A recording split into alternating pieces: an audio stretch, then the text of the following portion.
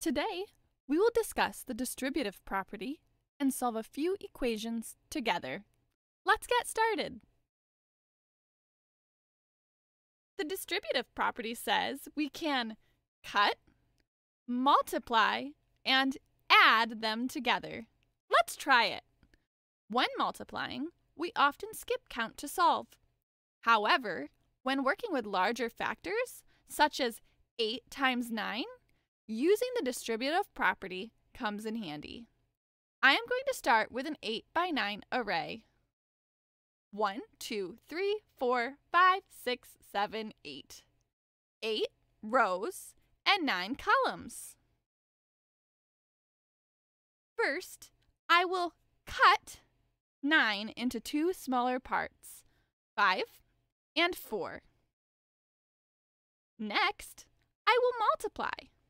Instead of 8 times 9, I now have 8 groups of 5 and 8 groups of 4.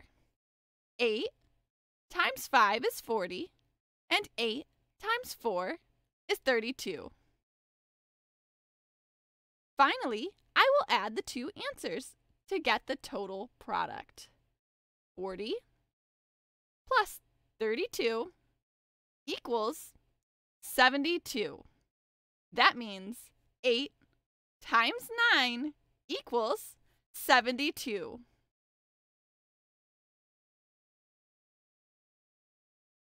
Let's try one with larger factors.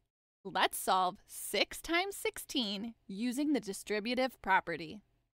The distributive property says we can cut, multiply, and add them together. Using an array, first we will cut 16 into two smaller parts. Be sure to choose two numbers that are easier for you, such as 10 and 6. Next, we multiply. Instead of 6 times 16, I now have 6 groups of 10 and 6 groups of 6. 6 times 10 equals 60, and 6 times 6 equals 36. Finally, we add them together. 60 plus 36 equals 96. That means 6 times 16 equals 96.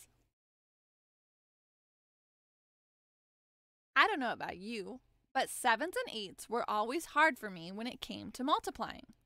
We can use the distributive property when we come across difficult problems. Let's try 7 times 8. The distributive property says we can cut, multiply, and add them together. Using an array, first we will cut 8 into two smaller parts. Be sure to choose two factors that are easier for you, such as 5 and 3. Next, we multiply.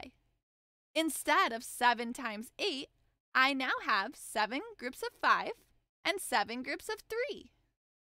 7 times 5 is 35, and 7 times 3 is 21.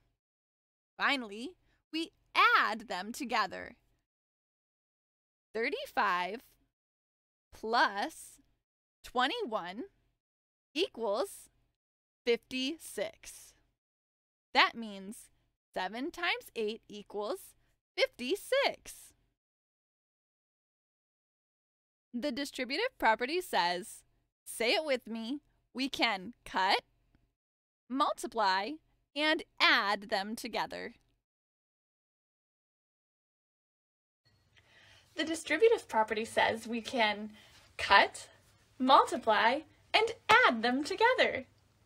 The distributive property says we can cut, multiply, and add them together. One more time, cut, multiply, and add them together. Thanks for watching, and happy multiplying!